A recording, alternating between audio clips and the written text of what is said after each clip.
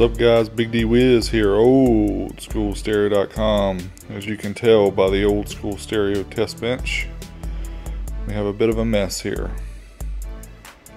Anyway, what I wanted to do today was talk about a brief overview of a new product that we received here at the labs, and also trying to get a little information from you guys out there who may be experts. So let's check out and see what's under this towel. Alright, here we go. Ooh, shiny. What do we have here? US Amps, made in Florida, USA. Let's check out the side here. We have a gain control, left and right RCA jacks. Notice how the power LED is right in the palm tree there, pretty cool. Very loud. Very loud, you get it? Instead of very, it's very. Has a high peak, a slope, and a low peak. And not sure if that's like bass and the slope and the high peak, or if this has something to do with the crossover. Maybe some of you expert US Amps guys can let me know. And here's the other end. As you can see, there are 3 terminals for each power and ground. Then there's a remote and the left and right. So you may say, wow, this is a beautiful amp, big amp. What is it?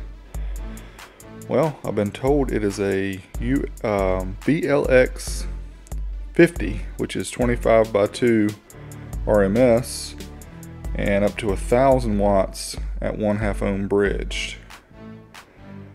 So it doesn't have any markings to say what it is, but I'll flip it over because it does have a clear plexi bottom, and we'll look at the bottom of it. So hold on just a second. Alright, so here's the guts of the VLX-50.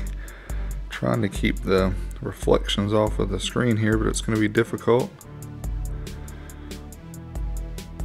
As you can see, it's pretty beefy looking. The only marking I can really see, it'll be hard for you to see, but it says US Amps World Class Amplifier. I don't see any other notation of a model number. There is a serial number at the other end, but I'd rather not show that right now on the video.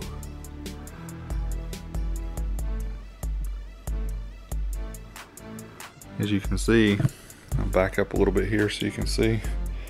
Pretty beefy looking amplifier here. I believe this is the same as USA 400. This is just the low impedance version designed to handle 1/2 ohm bridge, 1/4 ohm stereo loads for extreme cheater classes. Alright, I got a good old tape measure. As you can see,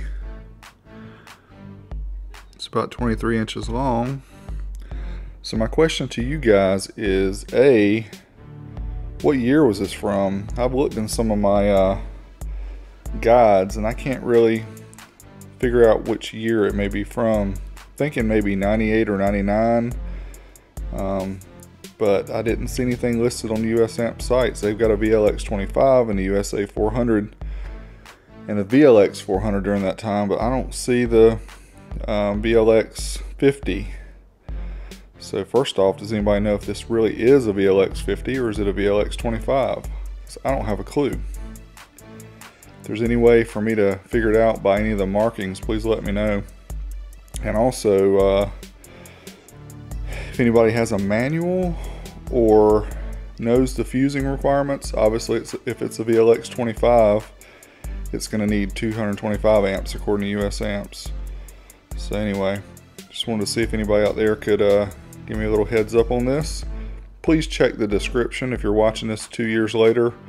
It's a good possibility somebody's already given me the answer, but I appreciate you guys watching as always. We'll put this joker on the bench here in the future and we'll see how it does. This is Big D Wiz, oldschoolstereo.com. I'm out of here.